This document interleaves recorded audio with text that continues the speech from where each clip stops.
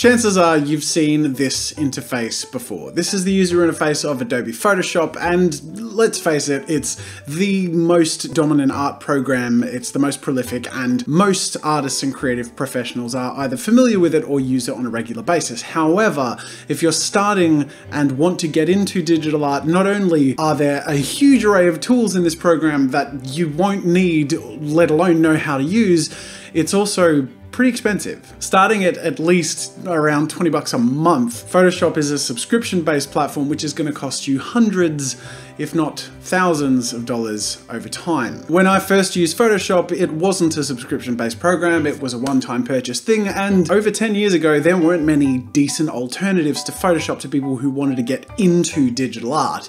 However, today, there are plenty that provide the basics that people want to get into digital art. So today we're going to explore some of those alternatives, and I'm going to give you my first impressions.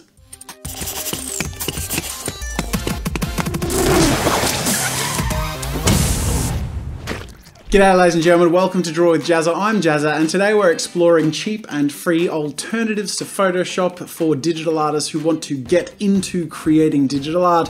I have given myself 3 core rules when it comes to compiling the list of the programs that I would explore for you here today, and those were that the program must be completely free or under $20. It must not be a subscription-based program, so that means Sketchbook is out, because as you can see, it's subscription-based. Even though it's pretty affordable and I know some people use it, I'm not going to be looking at Sketchbook today, and it mustn't be a demo version or try and upsell you to a pro version. So that means Manga Studio and all those programs are out, and Art Rage is out because that's like 70, 80 bucks. But I know people have asked me to explore some different programs like those. So if you're interested in art programs that I haven't explored here today, I still may potentially explore them. In fact, I'm going to put a poll here for you guys to vote on if you want me to do a different kind of art exploration video, whether it be cheap or free animation programs, mobile apps, web browser apps, or Pro Tools lineups, like professional art programs lineups like I've done in this video. I can do that for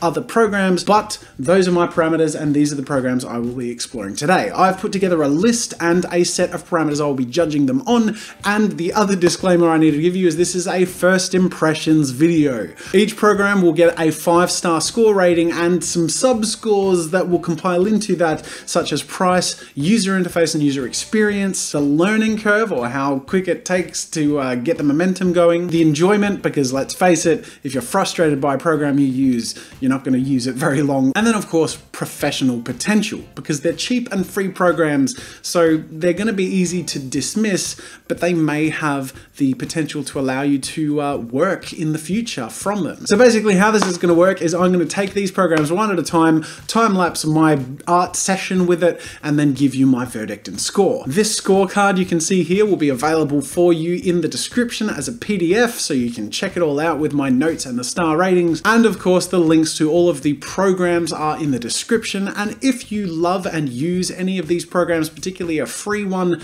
they often take donations and rely on those, so I would encourage you, when perhaps you make cool stuff over time and learn to love a program like this, if you start to get client work and stuff, it's always nice to give a bit of love back to the developers, because it's really cool that they make this stuff free and cheap for us. So program 1, we have Paintstorm Studio. As you can see, this is the expensive program out of all of our programs here today. It's $19, but it's a one-time lifetime purchase. It is the expensive end of our program. In fact, I think all of the other ones are free, so that's probably going to get a lower rating on the price end for that. It's time to give this a go and see how it is to use.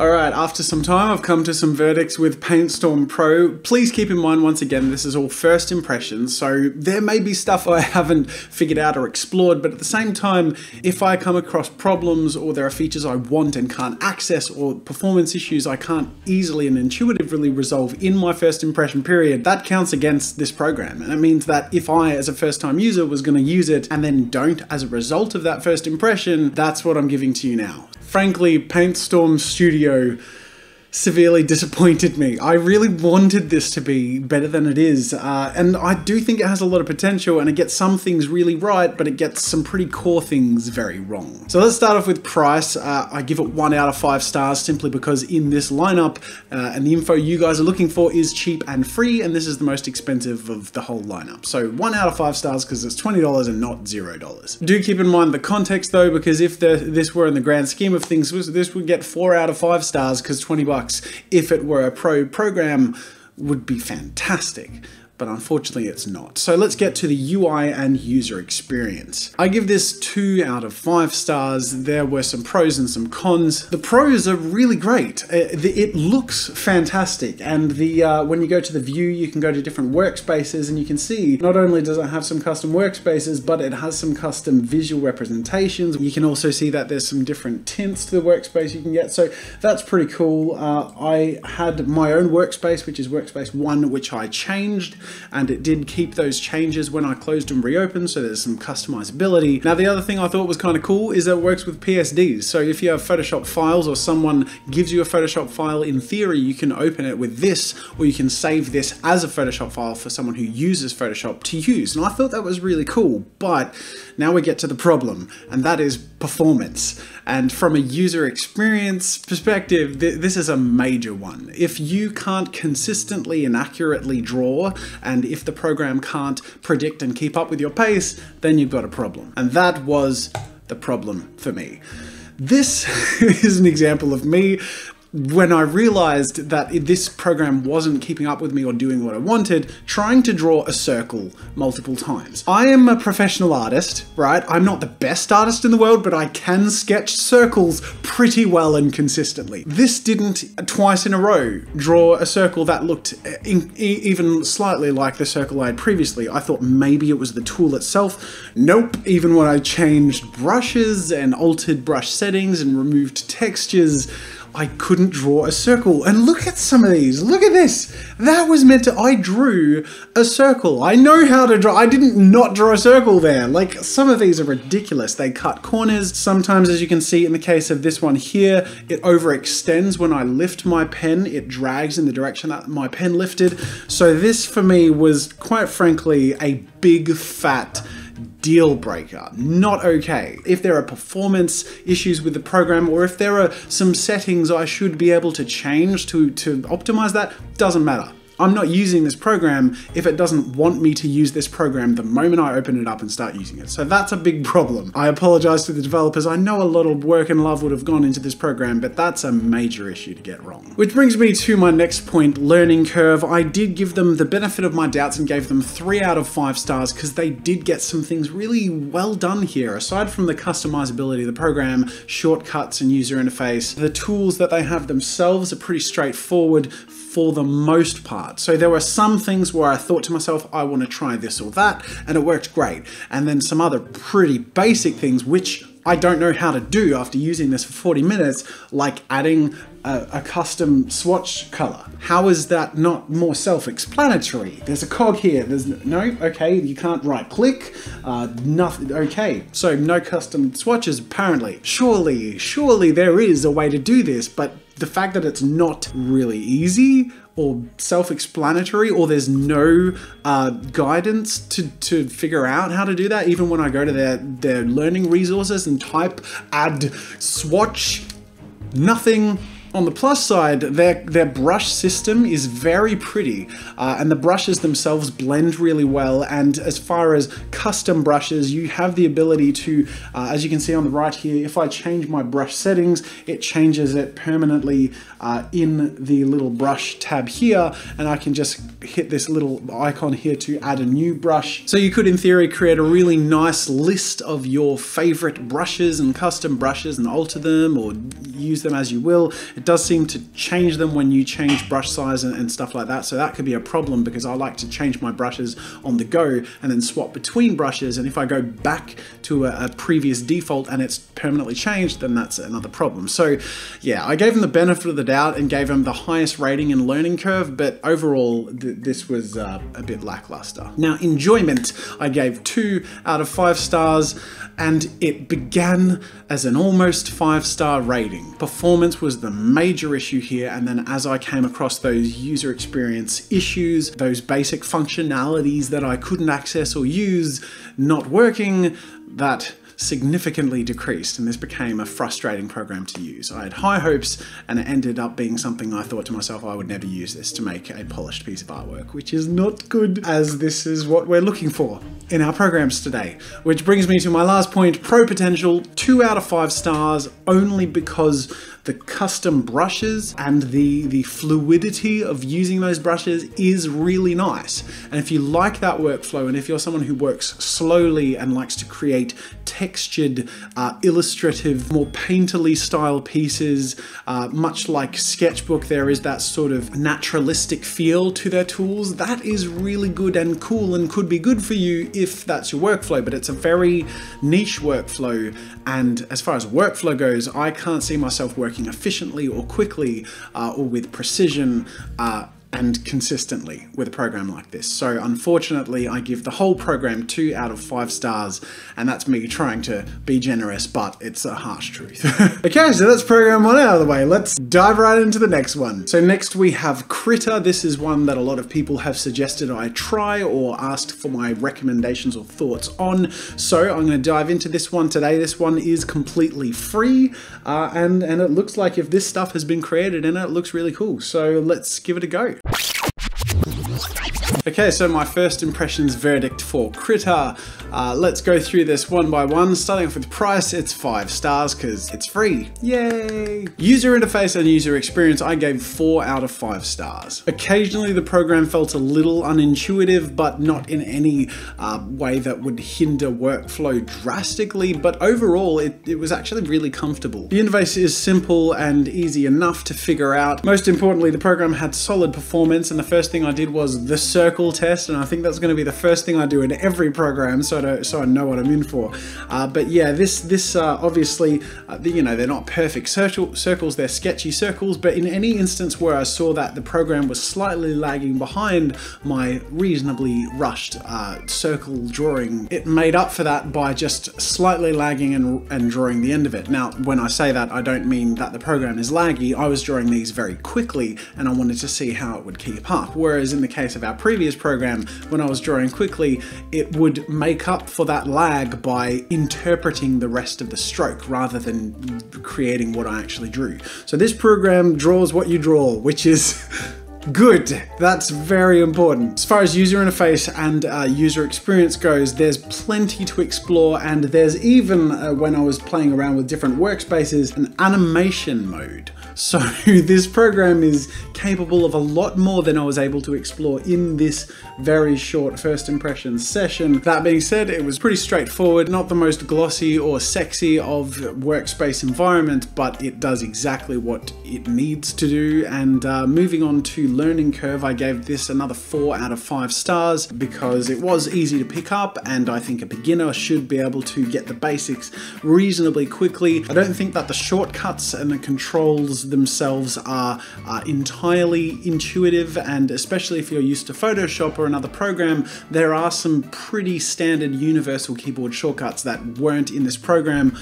Changing them was easy enough, but also not as in-depth or simple as I would like. Even the naming conventions of the tools made it sometimes difficult to find and reset the keyboard shortcuts to my preferences. However, when you find the tools, they're fairly easy to customize, and most importantly, the learning resources whenever I had a question did help me solve my problems in every case I wanted to. So that's really good. Not perfect, but it's all there. Enjoyment, I gave 4 out of 5 stars. Again, sort of coming back to some of those slight learning curve and interface issues that made it a little less fun, but the art creation experience itself was very fun. So much so that I do genuinely feel like there's loads that I haven't gotten to explore, such as effects brushes that come with default sort of overlays, and you can have some halftone mixes here. They default to scale and work with each other. I thought there was a lot of potential there. They have some really simple, straightforward brushes, which I felt our previous program was severely lacking, while also providing an array of genuinely interesting and more textured and painterly sort of brushes. So huge potential there just with the brushes,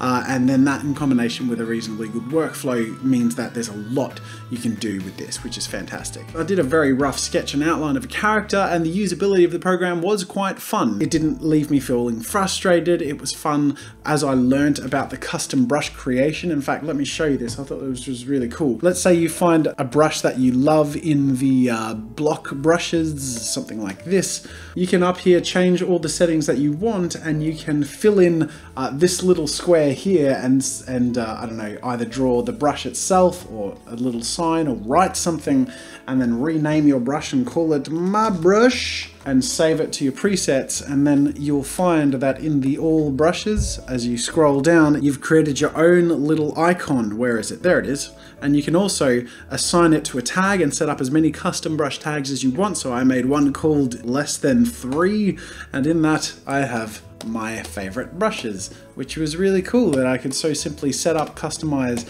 and add my own brushes, and I can build my own brush templates and presets and all that stuff really easily. So loads of fun there and loads to explore. Definitely a great program. Overall pro potential, I gave 4 out of 5 stars. I do feel like it's lacking in some features and some polish, particularly the transform tools and the manipulation tools I felt were lacking and a little frustrating. But that being said, I would be more than confident that were you to become an experienced and proficient creator in this program, you could definitely create client work and do professional standard stuff. So fantastic program here. I can definitely recommend Krita as an art program for a beginner to learn in and have loads of potential to grow and expand their skills. All in all, I gave Krita 4 out of 5 stars. Overall, it's a fantastic free program, but it is now time to move on to our next program. So next on our list is the program called Fire Alpaca. I'm getting immediate bad impressions from the website, but immediate great impressions from the program name. So I'm going to install this and have a go and let you know what I think. Okay, time for my first impression verdict of Fire Alpaca, and put simply, it's about as underwhelming as their website. On the plus side, it's free. 5 stars for that. But moving on to the other stuff, user interface and user experience, I gave 1 star. It's super simple, but not in the good way. There's no depth or room for artistry or creative expansion. Of course, you could make cool stuff with this, but you can make cool stuff with Microsoft Paint. We're talking about this as a tool, and it's not a very good tool. There are very limited customizability options. Keyboard shortcut changes I tried to explore and were very limited, and the tools themselves are very limited. In fact, pretty much everything you see on the screen here is what you get. There was a comic setup thing, a comic mode that I didn't explore that maybe I'm missing out on and could be good. But as far as creating a finished piece of art, this isn't going to be serving me very well anytime soon. I guess they tried to make up for that by having a humorous Fire Alpaca brush, which looks like this, so that's something. Learning curve, 1 out of 5 stars. There were 0 learning resources. In fact, if you go up here to help and look around, there's no help. Go help yourself. However, the program is shallow enough that you don't actually, I guess, need learning resources. You can, through trial and error, figure things out. There were a few things I wanted to learn to do that took me a bit longer than it should have, but I figured it out eventually. For example, repositioning some of these grids, which were some of the coolest things about this program, were the grid options that you could use as guides. So you can draw along them and create perspective and stuff like that. And you can see I drew this very simple home layout or whatever to sort of demonstrate that you could use these grids to create some really rough layouts of things if you really wanted to, and I thought that was cool.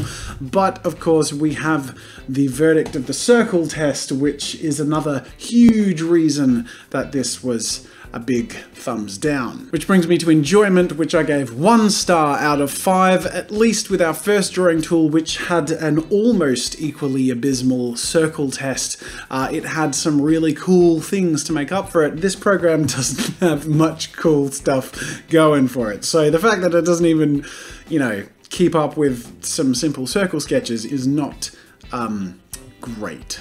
pro potential. If you were to, you know, make something for a client, you would be heavily sacrificing on workflow, tools, effects, and polish if you were stubborn enough to push through using a program like this. However, if you weren't looking for a creative, artistic, and deep drawing and painting tool, and you were simply wanting a cheap and free, simple replacement to Microsoft Paint, I would definitely recommend this over the other ones, but that is not what we're looking for in our cheap and free lineup today. So I have given its pro potential 0 out of 5 stars and the overall score of 1 star out of 5. Now let's forget that like a bad dream and move on to our next one. We have GIMP. Now this should be interesting because GIMP out of all of these is the only one I have used before, but I used it like 8 years ago. Is it that old? Maybe, probably. This is a free art program that has been around a long time.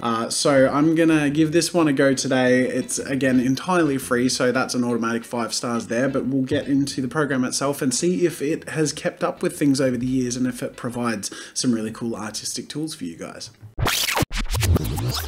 Okay, ladies and gentlemen, it's time for my first impressions verdict of GIMP, and let's open up with the circle test. Yeah, so you know the circle test hasn't gone well when what you've drawn looks more like hieroglyphics than quickly drawn circles. I mean, like, honestly, what is this? And this, what is this? Oh my god, don't get me started. What you're looking at pretty well summarizes my entire user experience, so I'm just gonna go through all of the things I'm rating and just get through this one nice and quickly. First of all, price. I did automatically give this 5 stars. I'm rescinding that. For price, I'm giving this 2 out of 5 stars because I feel like after using it, I should be monetarily compensated for my time and the frustration I've gone through at trying to use it. Before I dive into the rest of the review of this art program, and in fairness to its developers, it would be unfair of me to not point out that this is called an image manipulation program.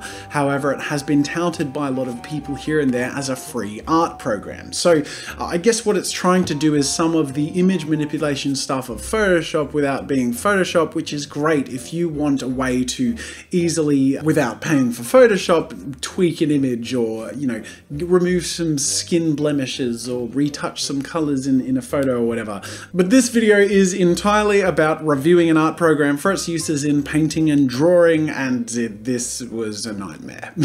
UI and user experience, the interface is god-awful, and I would let that slide if the functionality were decent. Obviously the performance sucks, and beyond that, the tools are really hard to figure out where they are or what they do, how to customize them. I spent a long time trying to find a single brush I didn't mind, and I actively despise all of them. There's no pressure sensitivity options that I could find. Yeah, I could go on, but I won't. Learning curve, I gave this 1 out of 5 stars because it was confusing. The presets were confusing. The names of the tools were confusing. It didn't use keyboard shortcuts that I was used to, and changing them was a nightmare because they had a huge amount of superfluous stuff that you wouldn't want to change customizable keyboard shortcuts to, but that just muddied up the process of finding the things you wanted to change. Enjoyment, 0 out of 5 stars. I actively hated this program while using it. And last but not least, pro potential, 0 out of 5 stars. Once again, we're not talking about the artist's ability to create professional material, we're talking about the program's capacity to provide a professional creation experience for an illustrator or artist, and this has not got that. So that is it for GIMP. I'm totally writing this one off with 0 out of 5 stars. The only benefit of having actively explored this today is that I can 100% not recommend this to you. So let's move on. If I forgot the last one like a bad dream, then I need to cleanse myself with a fire after this one. Oh my god. I feel like this whole experience is a letdown for the people later along the list because I'm feeling my soul deteriorate in resilience as I go through some of these art programs, but I genuinely want to give everyone a fair go and a really open mind, explore things creatively, and give you guys a real genuine experience. So next on the list we have Medibang Paint. Unfortunately, the name leaves something to be desired. Medibang Paint. It sounds like a bad corporate name of a company that sells health-based healing drums. But that doesn't matter, because if this thing makes fantastic art and is great to use, then it gets 5 stars from me. It looks like it has a lot of potential. So let's jump into this one and see how it goes. Okay, so now our experience with Medibang Paint Pro.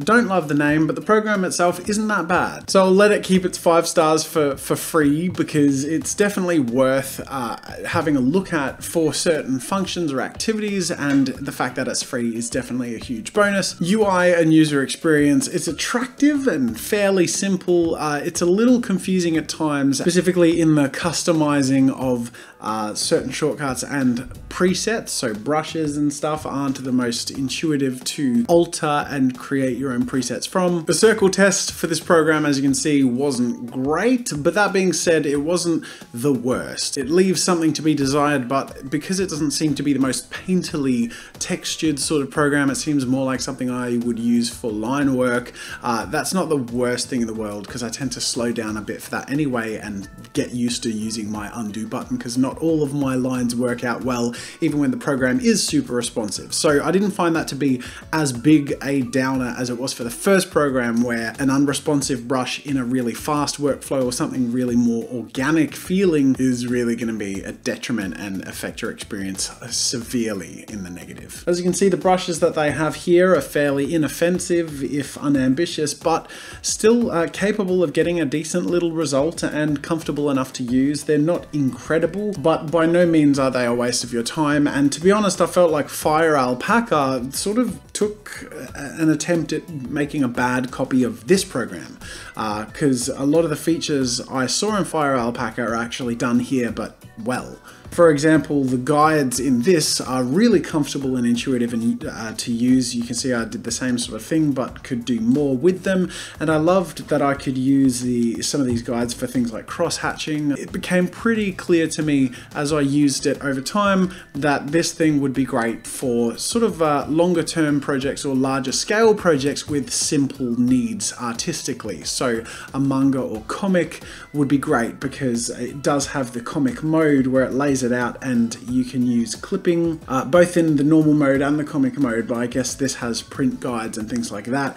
Obviously I didn't do anything substantial with it, but I just explored some of the basic things. Zooming and transforming was a little frustrating. Shift didn't scale uniformly.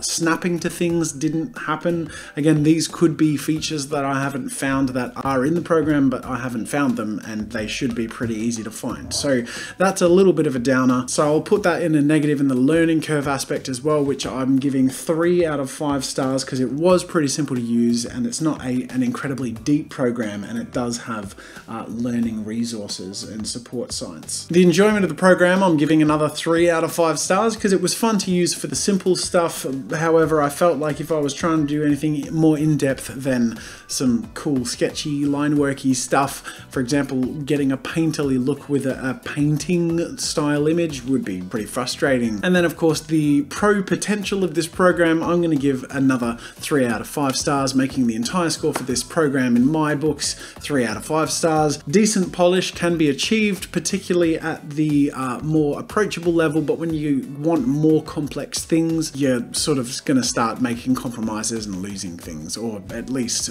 losing a decent workflow. I guess the way I'd summarize this program and the way I feel about using it, it's great for the pages of a simple comic or something like that, something repeatable. It's enjoyable, but I wouldn't use it to create the cover. Last but not least, our final program for the day is Inkscape, and it's free, as it says in its slogan. Now, I believe this is a vector, here it is, yeah, professional vector graphics editor. And it's free and open source. So that's fantastic. I'm going to check this out and give you guys my score and verdict. First things first, let's look at my brush test. I don't even know how to hide what I've drawn here. What layer is that on? It doesn't exist on a layer. Oh no. Okay, well, let's move this out of the way to show you my brush test. This is my circle test, and as you can tell, obviously not very responsive. Now, there's an obvious elephant in the room here. This is a vector program that seems very specifically about manipulating and creating shapes with some pretty rigid boundaries. So you're not going to want to make art or illustration in this program. I think this is more for creating some pretty basic clip art you could, I don't know, export and use for something. I don't know, maybe a super simple t-shirt design or something you could screen print. So let's go through my ratings. First of all, price. Like GIMP, I've given this 2 out of 5 stars because I feel inconvenienced having even used it, even though it's free. So yeah, that's never a good sign. The user interface and user experience were just god-awful. As you can tell, this is dated, it's ugly, and incredibly infuriating to figure out how it works. It's not intuitive at all, which brings me to my learning curve. I've given this 0 out of 5 stars. The shape names and functions are incredibly hard to decipher and figure out. The layout was hard to even know how to find windows. It turns out they're sort of docked here on the right. The customizability is limited and unappealing, and the help resources are limited to like 7 or 8, I guess, options for certain functions. So actually finding a specific tool or specific piece of helpful information, you're gonna sort of be up the creek with that. Enjoyment is 0 out of 5 stars. I actively hated using this program, specifically because I couldn't illustrate in it, which is really frustrating. That's really what I was looking at in terms of basic functionality out of all of these programs, and I guess the 2 that have fallen short the most are Inkscape and GIMP, both of which seem to be having a core functionality of something else. And I don't know what Inkscape's is, but it's not illustrating, or at least not with ease. Professional potential, I give it 1 star out of 5, simply because I guess you could make like clip art for a community newsletter that's aesthetically from the 90s. But from an art and illustration standpoint, this is hideous and unintuitive and horrible, and I want to turn to alcohol after having used it. Luckily for this program, I'm already an alcoholic, so no damage has been done. Which brings the grand total of stars for Inkscape to a lovely 0 out of 5. So I'm going to give each of these a word or two to give my, I guess, summary verdict or impression from my first impressions experience here today.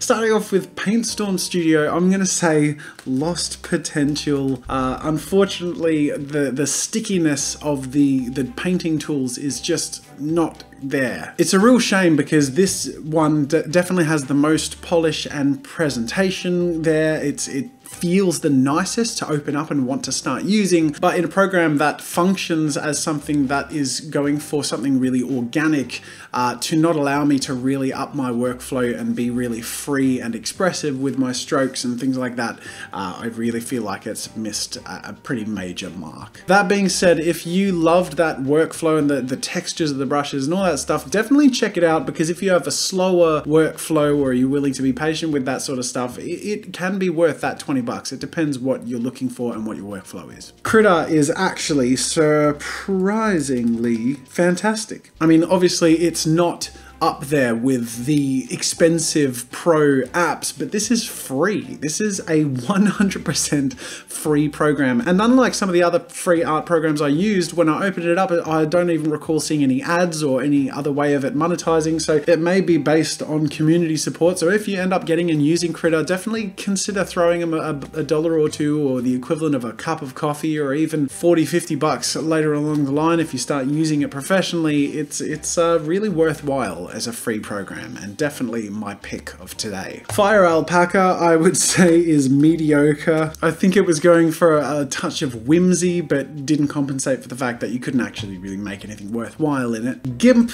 was just, I'd say a bit gimpy. I think GIMP sort of describes itself. Metabang Paint Pro, efficient, for simplicity. I thought this was definitely pretty good for some straightforward drawing tools, something that you could get used to working in and produce sort of long-term comics or something.